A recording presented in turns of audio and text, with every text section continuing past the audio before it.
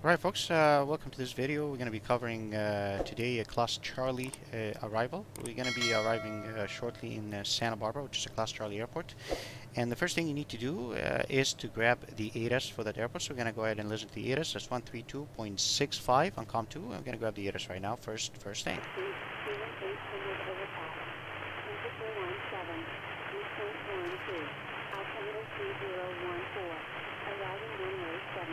Departing runway 7, 15 left, 15 right. ILS runway 7 approach immediate. VFR departure, contact space delivery, advise on course heading, altitude, and if flight following is requested. Read back all runway assignment and hold shared instructions. Advise on initial contact and have information mic. Information mic. Santa Barbara Municipal Airport, 86 information mic. 2053 Sunday. Wind 240 at 14, gust 1 minute. Visibility 10. Ceiling 800 overpass. Temperature 17. Dew point 12. Altimeter 3014. Driver 1. Okay. Alright, that's it. So first thing, you grab the ATIS. Obviously, right now Santa Barbara is IFR with information mic. The ceiling is 800 overcast. So we're going to use custom weather with PilotEdge ATC. And when you use custom weather, clear skies or whatever, you just need to inform that you have information Zulu. Alright, so now after doing so, we need to contact the airport.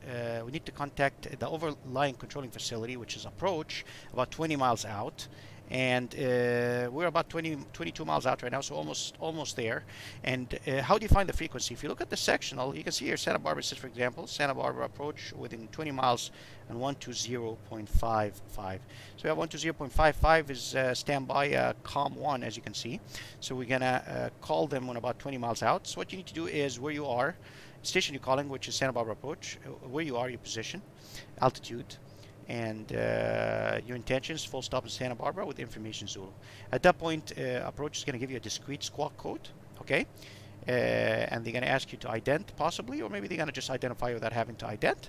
And from that, you've established two-way communication with approach. Two-way communication means they call you back by your call sign, and you're not explicitly instructed to stay out of the Charlie airspace or whatever airspace they're referring to. And that means if they call you by your call sign, you can enter the Charlie airspace. That's it. If you call approach, if they call you by your call sign, you can enter the Charlie airspace. If they say station calling standby, that's not your call sign. Is 132.65. That means you cannot enter the Charlie airspace. So that's the trick. So we're going to call approach right now, about 20 miles out, and we're almost there. I would say we're about 20 miles out right now. So we can call approach 120.55, and we tell them exactly who we are and where we are and our intention. If the frequency is not busy, you don't have to do a cold call. If it's busy, you can say VFR request, and they will let you tell you to go ahead, and you can tell them what your request is because you have a long message. All right, so we can do a cold call right now. Santa Barbara approach, Twin Diamond Hotel Alpha Delta Alpha Juliet VFR request. Hotel Alpha Delta Alpha Juliet Santa Barbara approach. Go. Yeah, we're currently about 20 miles northwest of Santa Barbara, 5,500 intention, full stop in Santa Barbara with Zulu. Hotel Alpha Delta Alpha Juliet, squawk 3103. Squawk 3103, Hotel Alpha Delta Alpha Juliet. Alright, so they give us a discrete squawk code, so we're going to do this right now. Code 3103. We didn't, he didn't tell us to ident, so we don't have to ident. We got to wait to be identified right now. Hotel Alpha Delta Alpha Juliet, radar contact 16 miles west of Santa Barbara. And as long as you have information, Mike. Sorry, do you have Mike or Zulu there? We have information Zulu, Hotel Alpha Delta Alpha Juliet. Hotel Alpha Delta Alpha Juliet, roger. Okay, that's it. So that means we can enter. Once he called us by our call sign the first time and gave us discrete squawk code, we can enter the Charlie airspace, and he established radar contact, so we're good to go. So we're going to start our descent now to pattern altitudes, about 1,000 feet. Here we go. Alright, to get tower frequency ready. Tower frequency is 119.7. We'll put this on standby on COM1. 119.7. And ground is 121.7 is already set on COM 2 active. Well, 119.7 is good to go.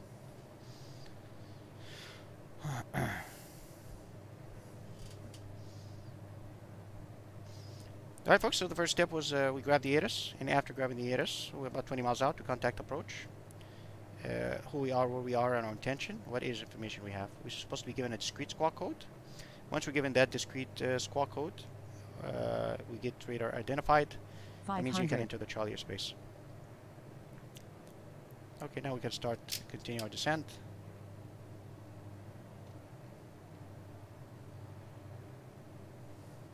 And we can start turning towards the airport. That's beautiful.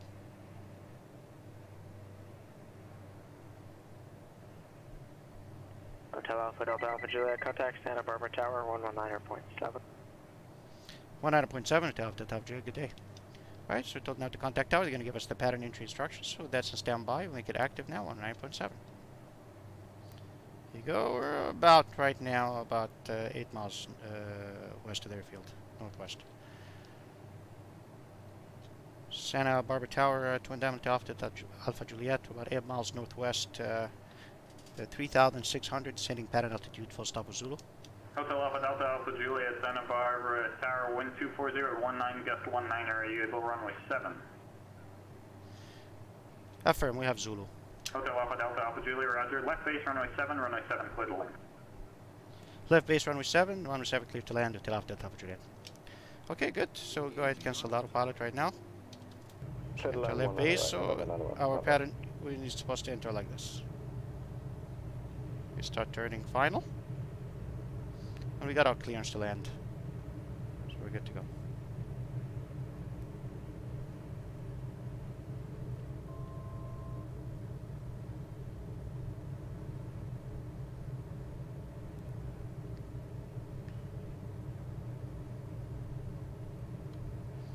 There it is.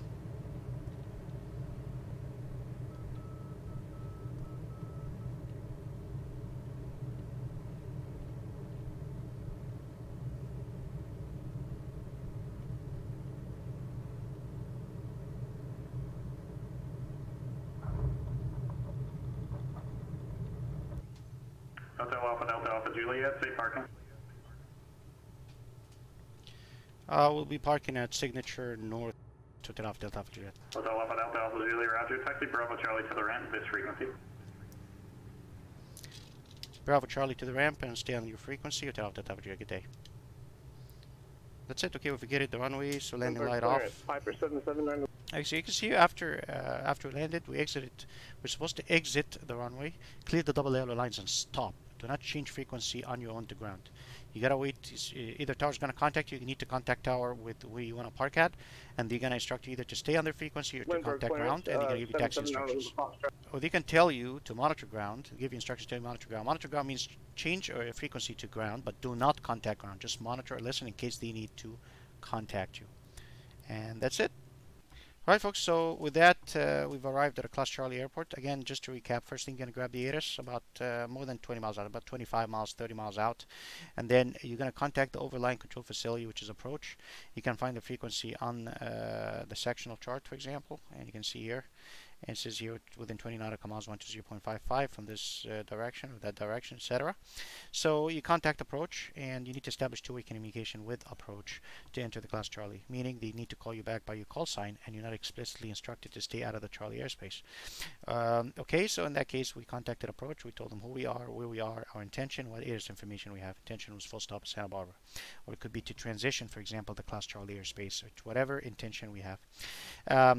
After that, they were told we were given a squawk code, because you need a discrete squawk code to enter the Charlie airspace. We put the squawk code in the box. They didn't ask us to ident. They could ask us to ident. We ident on the transponder so this they can identify us, but we were identified without having to ident. With that, we can enter the Charlie airspace. So we just proceeded closer to the Charlie airspace. We started descending. At some point, approach is going to tell you to contact tower. If they don't tell you contact tower and you're approaching the pattern, then you need to nudge them to contact tower. Alright, so after that, tower gave us the pattern entry instructions. and we entered the pattern according to the instructions we're given. We got the clearance to land. We landed. When you land, you exit the runway in the most expedient way possible. Safely, obviously, and once you exit the runway, you need to clear those double yellow lines and stop. You cannot change frequency on your own. You need to stay with tower. You need to contact tower. If they don't contact you, tell them where you are and tell them where you intend to taxi. They will give you taxi instructions and tell you to either stay with them or to monitor ground. Monitoring ground meaning to change the ground frequency and not to contact them, but just to listen in case they need to contact you. Or they can tell you to contact ground and you can get your taxi instructions from there, right? And then at that point, you do that and you taxi according to the instructions given, and that is a Class Charlie arrival. Simple as that. If you're not and flight following. Flight following will be covered in a separate video from the ground or from the air, and thank you for watching.